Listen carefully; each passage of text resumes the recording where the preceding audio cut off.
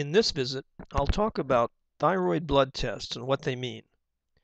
The thyroid gland is located in the front of the neck, and it makes thyroid hormones, T4 and T3, and it releases them into the bloodstream.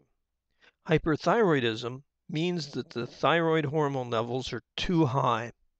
Hypothyroidism means that the thyroid hormone blood levels are too low. The pituitary gland is located deep inside the skull at the base of the brain. The pituitary gland tells the thyroid gland how much thyroid hormone to release into the bloodstream. The pituitary gland secretes thyroid-stimulating hormone called TSH. The pituitary gland controls the thyroid through the amount of TSH that it releases into the bloodstream. The higher the TSH blood level, the higher the amount of thyroid hormones released into the blood by the thyroid gland.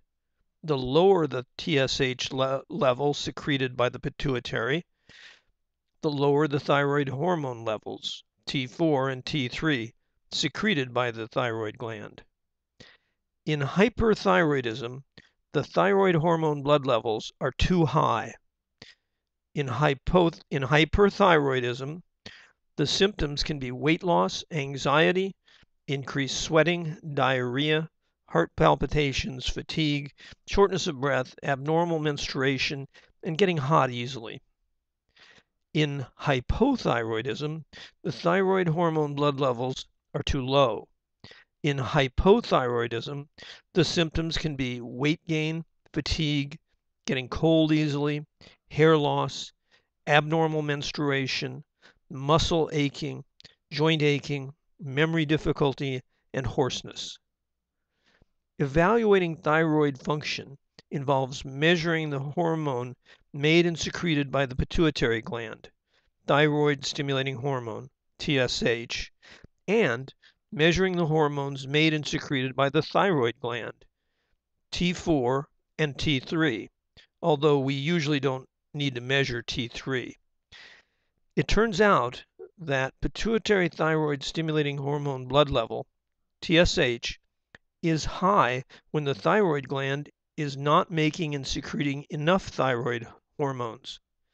Primary hypothyroidism.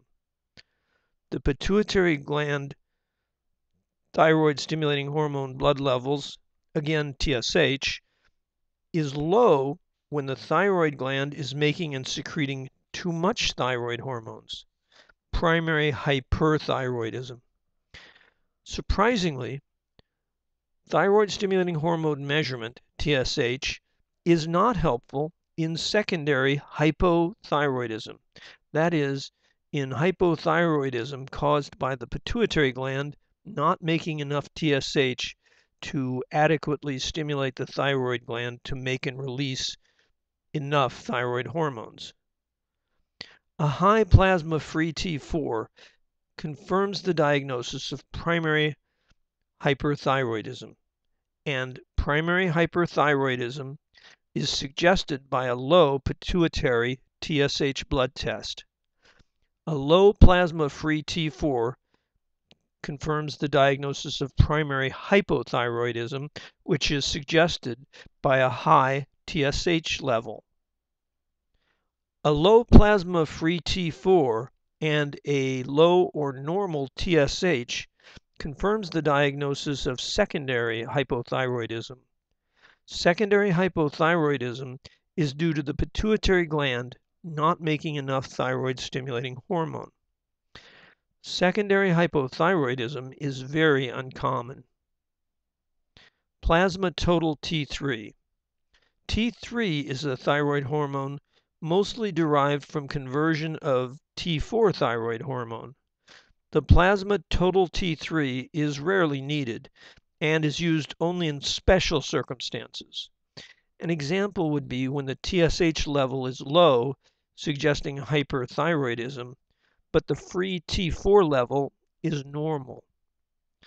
Now, another test, the plasma free T3, is offered by a lot of laboratories, but the reliability of the test is uncertain and it isn't needed. If your doctor suspects hyperthyroidism and overactive thyroid, meaning too much thyroid hormone, too much T4 or T3, then order the TSH blood test and a free T4 level. You'll order the same tests if you suspect hypothyroidism, which means an underactive thyroid gland, not enough thyroid hormones. Let's go over the results of the tests that you might get one more time. High TSH and low free T4. This means primary hypothyroidism. The thyroid gland is not making enough thyroid hormone. A low TSH and a high free T4.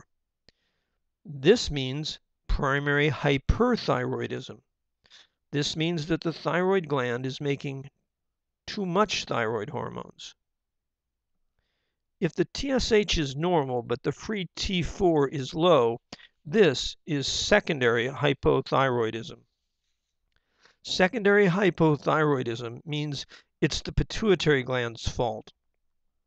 The thyroid gland is not making enough thyroid hormones, T4 and T3, because the pituitary gland is not making enough TSH. In this case, you would think that the TSH would be low, but it's usually not. The TSH is usually normal in secondary hypothyroidism, and that's why it's a good idea to order both the TSH level and a free T4. Well, that's it for this visit.